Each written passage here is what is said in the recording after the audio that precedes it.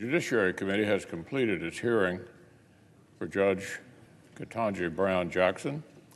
I enjoyed meeting the nominee. I went into the Senate's process with an open mind, but after studying the nominee's record and watching her performance this week, I cannot and will not support Judge Jackson for a lifetime appointment to the Supreme Court. All's my life, I had to fight hitters. All's my life, hard times like, yeah. Bad trips like, yeah. Nazareth, I'm on one, homie, you on one. But if God got us, then we gon' be alright.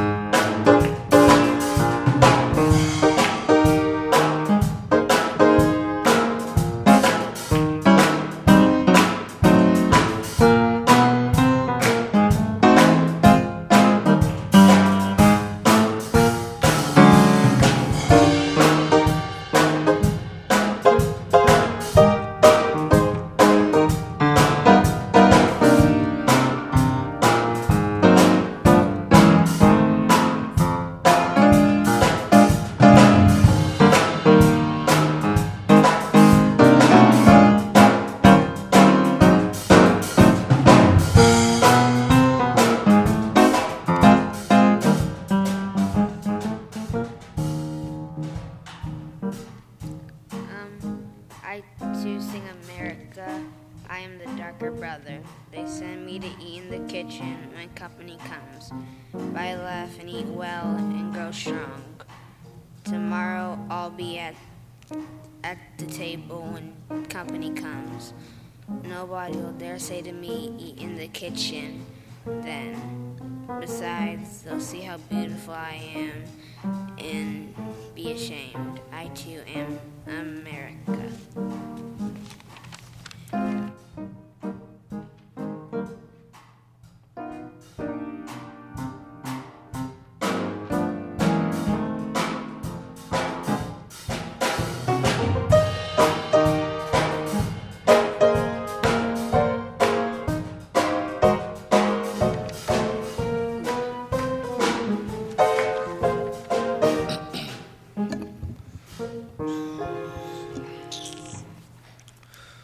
Lord, Lord, open unto me. Open unto me light from my darkness. Open unto me courage from my fear. Open unto me hope for my despair. Open unto me peace for my turmoil. Open unto me joy for my sorrow.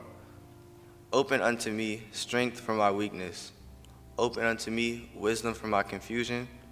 Open unto me forgiveness for my sins. Open unto me tenderness for my toughness. Open unto me love for my hates. Open unto me thyself for myself. Lord, Lord, open unto me. Amen.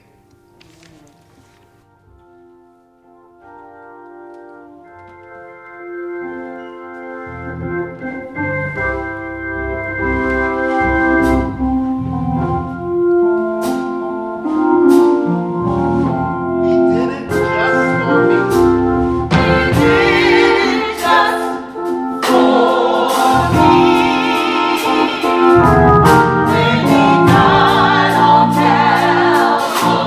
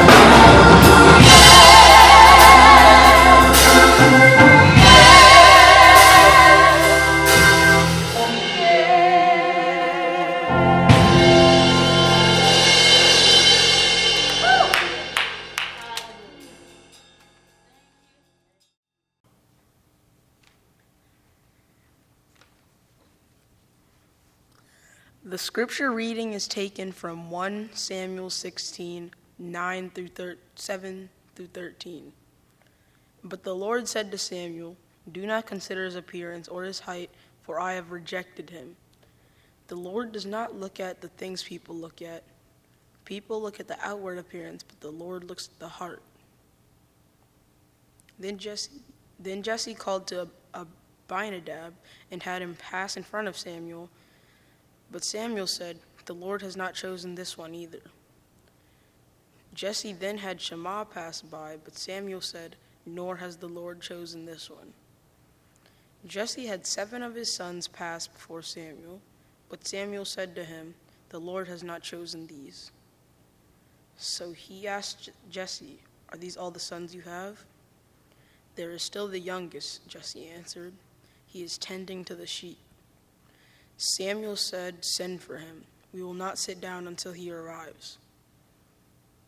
So he sent for him and had him brought in. He was glowing with health and had a fine appearance and handsome features. Then the Lord said, "Rise and anoint him. This is the one." So Samuel took the horn of oil and anointed him in the presence of his brothers, and from that day on, the Spirit of the Lord came powerfully upon David. Samuel then went to Ramah.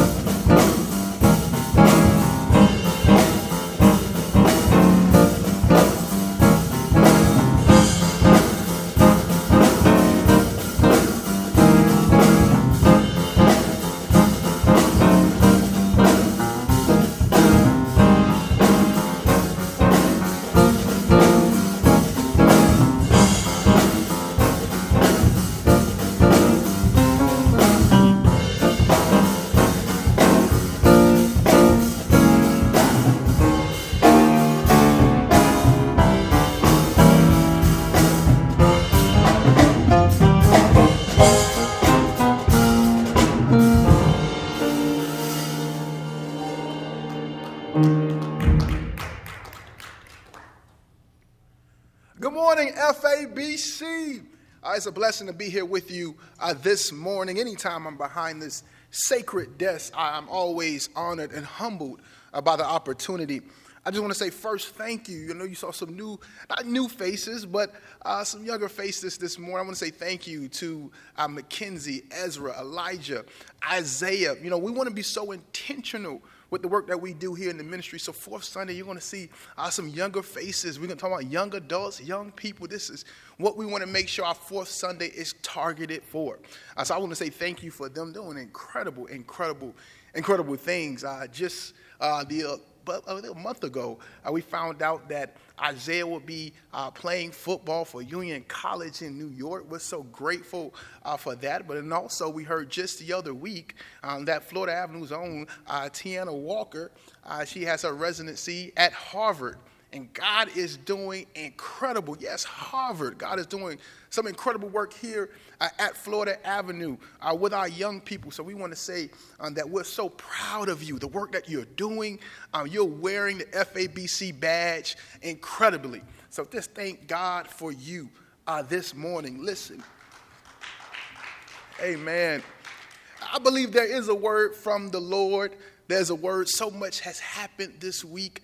So much has transpired here in Washington. Yes, with Judge Jackson, Ketanji Jackson. I'm excited because she's from Miami. Can we just give God glory for that sister standing her ground this week? Just was incredible. But I'm so excited. I'm just fired up because God is shifting the atmosphere. And this week was an incredible moment for that. Now, listen, before we get started, I want to just read verses 10 through 13 again, verses 10 through 13, 1 Samuel chapter 16. I'm just going to read 10 through 13 out of the NIV. The reading of the word says, Jesse had 7 of his sons pass before Samuel. But Samuel said to him, the Lord has not chosen these. So he asked Jesse, are these all the sons you have? There is still the youngest, Jesse answered. He is tending the sheep. Samuel said, send for him. We will not sit down until he arrives. Verse 12 says, so he sent for him and had him brought in, and he was glowing with health and a fine appearance and handsome features. Then the Lord said, rise and anoint him. This is the one. So Samuel took the horn of oil and anointed him in the presence of his brothers. And from that day on, the Spirit of the Lord came powerfully upon David. And Samuel then went to Ramah. May the Lord add a blessing to the hearers, readers, and doers of his word. Lord, let you talk. Let your people receive it. And let this message be blessed. Amen. This year, our pastor has set the theme for the church. The theme for the church is living in the Spirit by the power of his grace. And that's the theme that he set out for 2022. It's living in the Spirit by the power of his grace. And there's no one who exemplifies the grace of God like David. David, though when we speak of David, we talk about his kingship, his lineage, his ability to slay giants. But David was a broken man. David struggled with his flesh. David struggled with his sin. And though he was mighty, dare I said, he operated in a state of depression. Operated in a state of depression. This state of depression is where I say that just for a moment, in which I was having a conversation with many of my colleagues just the other week, and we talked about how many of us are operating in a state of depression. Operating in a state of depression where we have a smile on our face and we look good and we're able to continue on what God is charging us to be, but still we're operating in a place of depression. And we see this in songs, and you go throughout songs and you see how David was able to still champion on, because in spite of all of this, the Bible states that David was a man after God's own heart. However, as great as David was, as mighty as what we see in the text, it wasn't always this way. He wasn't the hand-picked choice to be the king when nominated by the universe's president, which was God. He wasn't taken serious when that first nomination came by. And I know when I talk about nominations and presidents, it may be triggering, because we just watched the most qualified justice nominee ever stand trial for over 40 hours as if she didn't go to Harvard Law School, stand trial for over 40 hours as if she didn't work for the Supreme Court clerkship or spent time at prestigious corporations, or also served on the federal judiciary seat in the D.C. Circuit Court of Appeals. Just like David in the text we saw just this week, you can be qualified but undervalued. But I got news for those haters. I got news for the Republicans. I got news for folks like Mitch McConnell. What God has ordained, no man can stop. Now I'm back in the text. And we see that the text, David is tending the sheep. He's out in the sheep pasture, working the field and doing the assignment of his father. In the sun, working. In the rain, working. In the snow, working. And David is out in the pasture, keeping eye on the sheep. And the smell is strong. His clothes is dirty. But he's on assignment. Folks have to sit back and realize, what does it mean to work the sheep? Everybody now, we're in church, we've been so okay and easy to talk about what it means to be a shepherd. But during these times, being a shepherd was a job that nobody really wanted. Being out in the pasture, walking and smelling like sheep manure, nobody wanted this job. While he was working in the pasture, sweating, dirty, God sends a messenger named Samuel to pick David to be his king. I don't know about you, but this resonated with me because society has told us that we have to be perfect, that we have to come from prestigious schools in affluent neighborhoods, but we have to be married, or we have to have kids in or out of wedlock. We have to have a certain time that we have kids. We have to have the grades or go to college. But what I found about David to be true is God will find you in the mud. David was doing the work, and God found him 10 toes in the mud. And he found him tending the sheep. He found him tending the sheep. I don't know who I'm preaching to today, but if you haven't had the smoothest journey, don't have all the accolades, don't have all the prestigious things that they say you should have, you've been the black sheep in your family, you may have had not your fair share of great moments in your life, or you may have had some mistakes, but in reality, you still are God's hand-picked. I've come to tell you that in spite of it all, I've come to inspire you. In spite of what you don't have, in spite of the mistakes that you have made in your life, you're worthy of the crown. Yes, you're flawed, but the crown is still yours. Yes, you don't have the credentials, but the crown is still yours. Yes, your tongue may slip from speaking in tongues to cussing folks out, but the crown is still yours. I wish we had a full church today. I would say, turn to your neighbor and say, the crown is still yours. But don't miss this today. Don't miss this. Because when God makes the decision, it isn't about placement, but it's about assignment. And we can all be in the same place, in the same building, but we all don't have the same assignment. And so it doesn't matter where you're placed in your timeline of life. It doesn't matter what situation you find yourself in. God will crown you because he has a divine assignment for you. Divine assignment. You're qualified wherever you are. You're qualified when you're in your season of money, in your season of broke. You're qualified and you're in your season of good help, or your season of illness. You're qualified in your season of with or without. Wherever your situation is, God says you're qualified.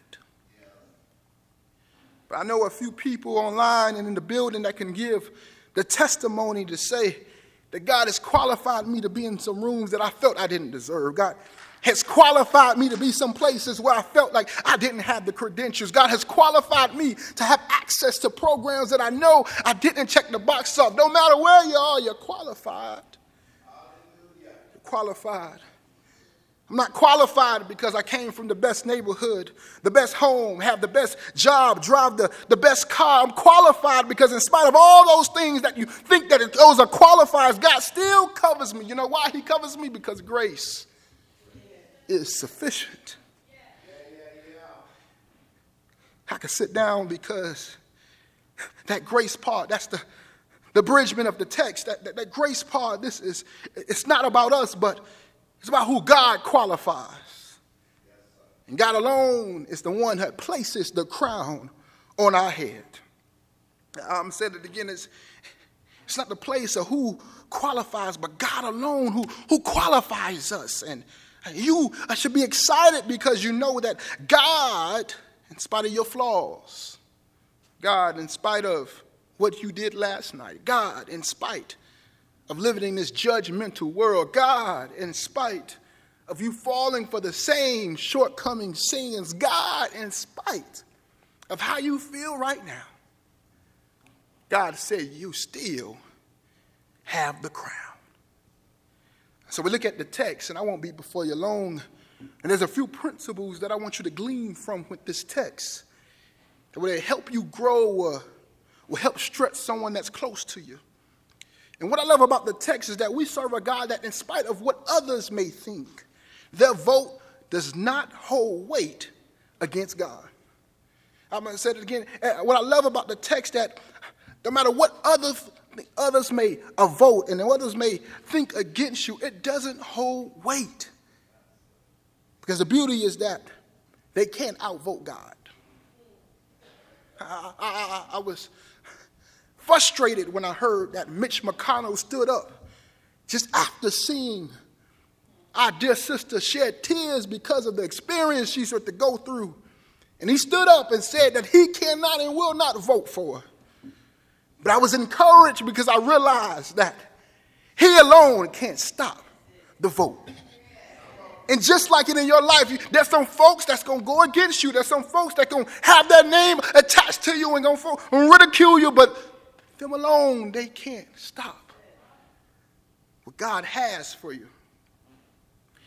So we see in the text, we see here that Samuel has this burden on him. The prophet Samuel has a burden on him because now he has to pick the next king.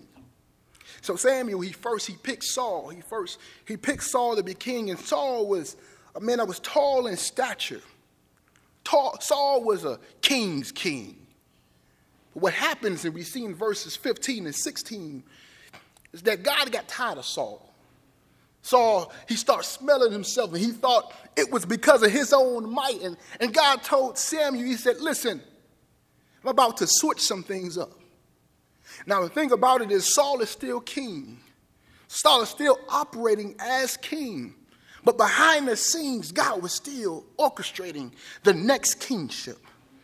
And sometimes I want to encourage you, sometimes the situation may seem as it's never going to change, but God is behind the scenes orchestrating the new season. And so he tells Samuel, I need you to go out so that you can pick the next king.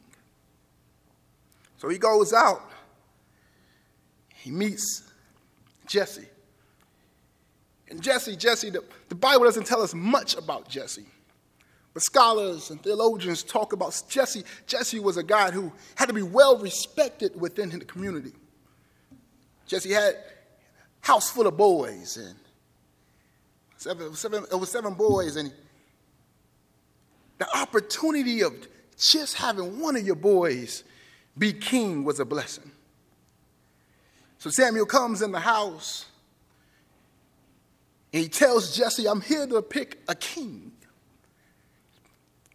And Jesse goes and he grabs his boys and he goes oldest to youngest.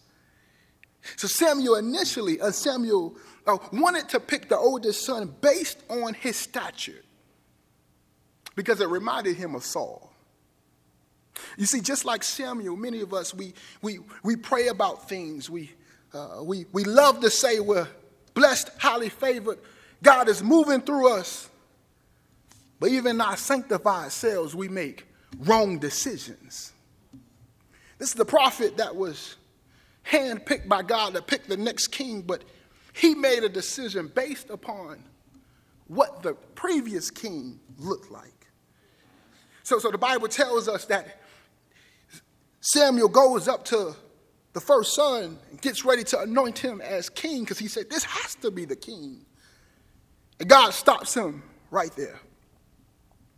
God stops him right there. He tells him that this is not the king. God had to get Samuel straight. Because God told Samuel, don't get caught up on the world's criteria because man looks on the outer appearance, but I look on the heart. And if there's plenty of folks who have been elected and have positions who look the part, but baby, they don't have no heart. Folks that look like they should be elected. Folks that look like they should be standing behind podiums. Folks that look like they should be head of organizations, but they have no heart for the people they're called to serve. So God had to get Samuel right. We serve a God who isn't caught up on the spiritual facade, the mask you wear. But God cares about the words you say when it's just you. God cares about choosing folks who don't look good on paper, but God cares about folks who have a good heart for his people. God cares about your heart. And to my daters, to my ladies, to my fellas, the next time you choose a brother or a sister, you better look behind all that fluff, all that game they throwing, and you got to say, I got to get a heart check. Because if the heart is bad, if their heart isn't pure, if their heart doesn't have respect for women, if their heart don't have respect for black men, the reality is it won't work. I'm going to say that again. If the heart isn't pure, if the heart lacks respect, it won't work. I don't care how good it drives. I don't care how good it looks, how good it smells, how good it feels.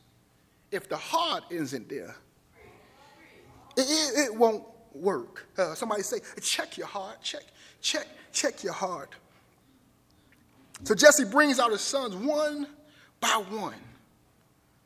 Jesse asks about his sons, and has to be one of these. Interesting thing is, Samuel knows that God didn't send him there for no reason. Samuel says, this is all of your children. And Jesse forgets he has a son out in the pasture. Jesse says, I got one boy. He's short. I got one boy. He's not the best in the classroom. I got one boy. Grew up in a single parent home. I got one boy. He got a record. He's out in the pasture. Samuel says, go out and get him. I'm not leaving until I meet him. I don't want you to miss this. I promise, I don't want you to miss this. David is working the field while the conversation is happening in the house. David's working the field as the conversation about his future is taking place in the house. David is sweating. David is tired. He's watching the sheep. He's making sure the pasture is right. He's sick and tired. He's out working the field while God is orchestrating his kingship. The question I have this morning to my young people is, what would have happened if David would have quit? What would have happened if David said that he was tired of working the field? What would happen if David would have showed up late that morning and Samuel would have came to the house and he wasn't there? What I love about the text here is that it shows us that David was in his divine place, in his divine assignment. Now listen, every place that you are working, it may not be what you want it to be, but God wants you to pull something out of that environment. I know it doesn't feel good. I know you're tired. I know you're waiting for God to shift you into the next season, but don't worry. Keep working the pasture. Keep working the pasture. So many times we tell God, we say, God, I'm going to be faithful once my next season comes. I'm going to be faithful when that next job comes. I'm going to be faithful when that next person comes in my life. I'm going to be faithful once we get back to the church. But can you be faithful when you're out in the pasture? Can you be faithful when there's no support? Can you be faithful when there's some church or family hurt?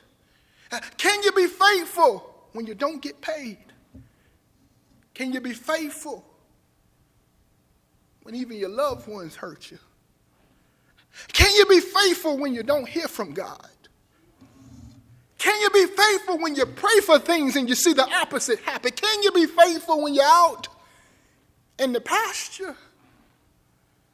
And David is out in the pasture while his brothers are in the house, lined up, trying to take his crown. But baby, can I tell you something this morning?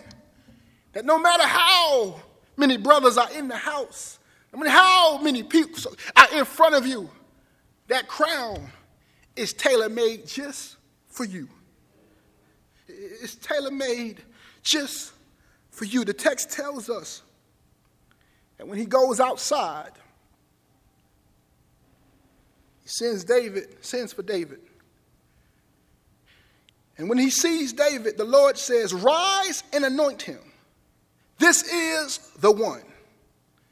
The Bible tells us that Samuel took the horn again and anointed him in the presence of his brothers. And from that day, the Spirit of the Lord came powerfully upon David. I don't want you to miss that. He says, when he saw him, God said, that's him. The Bible tells us that he anointed him in the presence of his brothers. He anointed him in the presence of folks that talked about him. He anointed him in the presence of folks that got blessed before him. He anointed him in the presence of folks that tried to oppress him. He anointed him in the presence of folks that talked about him. The Bible tells us that he anointed him in the presence of his brothers. Why does this matter, Brother Van? Because God wants you to know that your private sacrifice is going to be a public elevation. I'm going to say it again. God wants you to know your private tears, your private struggles, your private hurdles that you have to do. God said, I'm grooming you for a public elevation. So he sees a brother get anointed. And I can only imagine. I can only imagine how they feel. You're the tallest, you're the oldest. You're chiseled. But yet, David, you got all the credentials. David, if I had time, this is a different sermon, but if I had time, I would preach to those brothers. Because what happens when you're qualified, but God still doesn't choose you? But I don't have time. So they see his brother get anointed with oil. And I'm done. And they see it get anointed with oil. And it says that the Spirit of God reigned with him from that day on. The Spirit of God reigned on him when that oil touched him. The Spirit of God was with him when he was with Bathsheba. The Spirit of God was with him when he had folks killed. The Spirit of God was still with him all the days of his life. Reverend, you got me caught up. What do you mean by that? Why you didn't just tell us? The Spirit of God was with him when he reigned king, when he blessed the Lord. Why did you say the Spirit was with him in those moments of despair? Because the reality of it is, no matter what you have in your future that may be a hurdle, God still got you qualified because the oil is deep. And I don't know who I come here to preach to today, but you're asking God, where are you, God? Where are you in this moment, God? Do you feel me, God? And God said, don't worry, this oil is still deep. I apologize. I didn't give you the title. And he messed up. He's dirty. He smells like manure. The real ish has hit the fan. But he's worthy of the crown. He's worthy of the crown. I've come to tell you that you're worthy of the crown. No matter what that brother did to you, no matter what that sister may have done to you, no matter what school feels like, no matter what your job may feel like, you're worthy of the crown. I know you may have those ailments, but you're worthy of the crown. I just want to encourage somebody, wherever you are, you're asking God, do you hear me? God, do you see me? God's saying, you're worthy of the crown. Yeah. My oil runs deep. You're qualified. This sermon was built out of watching our sister this week. Standing someplace where black folks, we always stood places. We got to be 10 times better. Still to be questioned if we're good enough. We've seen our black sisters got to work 10 times harder just to show that they should get equal pay. It was this year, I apologize to our sisters, it was this year that I truly understood what Equal Pay Day was all about. Equal Pay Day switches dates from year to year. So realize what Equal Pay Day is it's the day in which women will have to work just to have the same salary of their male counterparts from the year before. And I'm sitting here, I'm learning all of this.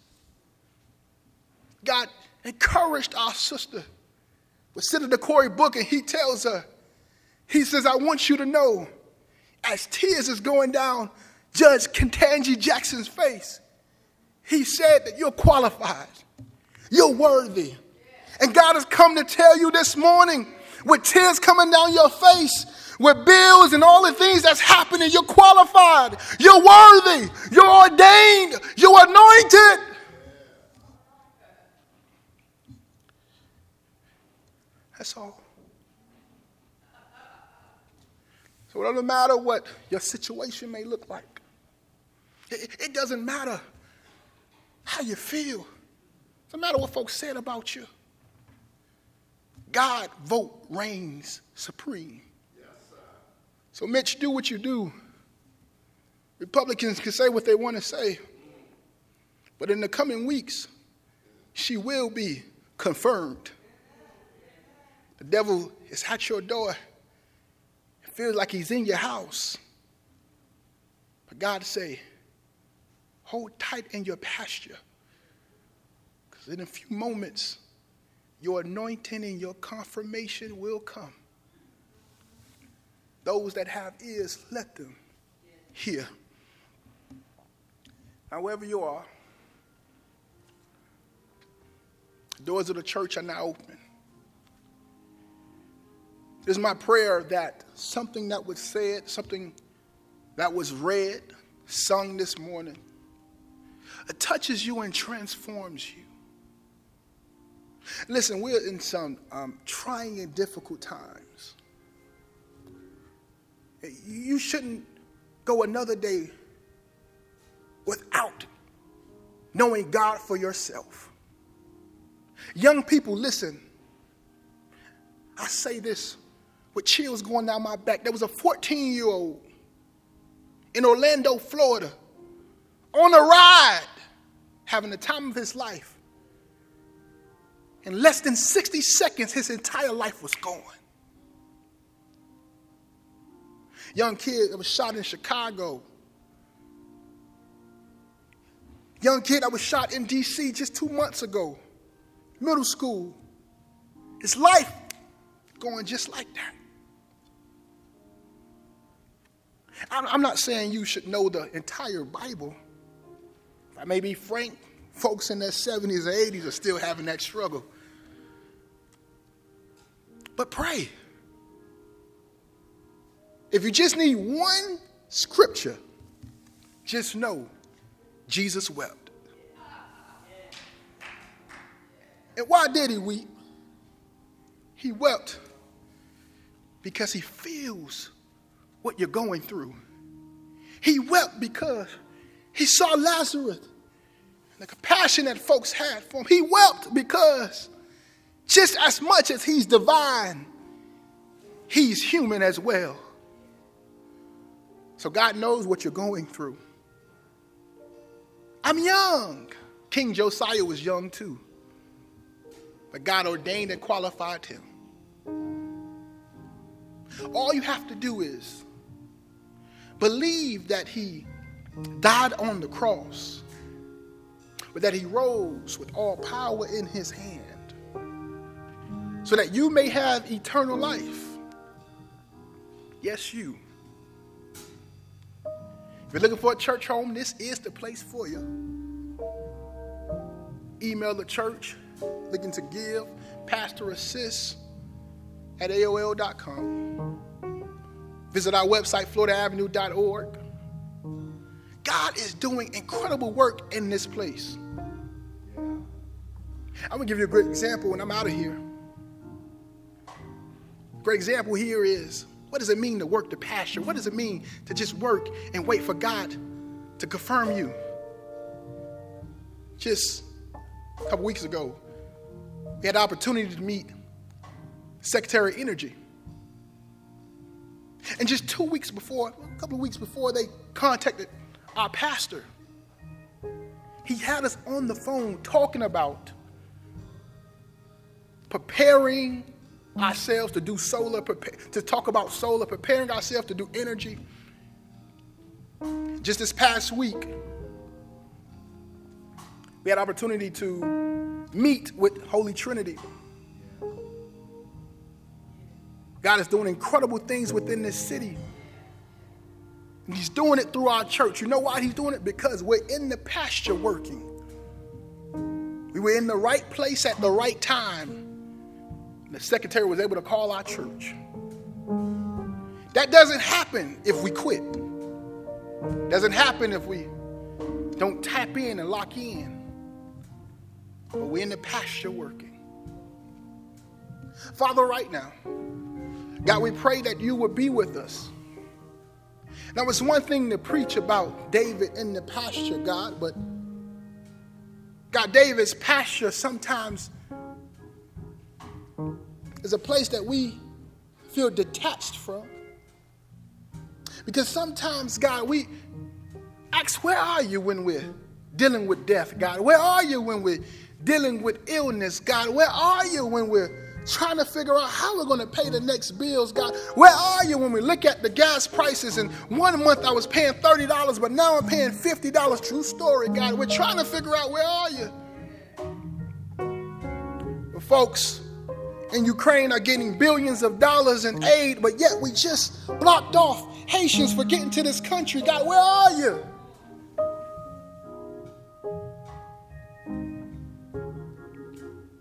In a city where teachers have to buy their own glue and pencils for their students, but yet we're investing more and more into the police force, preparing to lock our kids up, but not excelling them. God, we ask the question, where are you? So God, we pray that you'll do a divine thing. Confirm the crown that we wear. Be with every kid that's watching this right now, every young person, God. If they're not watching, God, I pray, God, that you will be with the parent, God, the grandparent, the aunt, the uncle that's watching, God. Protect them, God, from all hurt, harm, and danger. Protect them, God, from the things that they cannot see. Order their steps. We'll forever give you the glory, the honor, and the praise. It's in Jesus' name we pray. Amen. Listen, as always, be grateful, be intentional, and every day you wake up, be productive. Now unto him who is able to keep us from falling, able to present us faultless before his throne.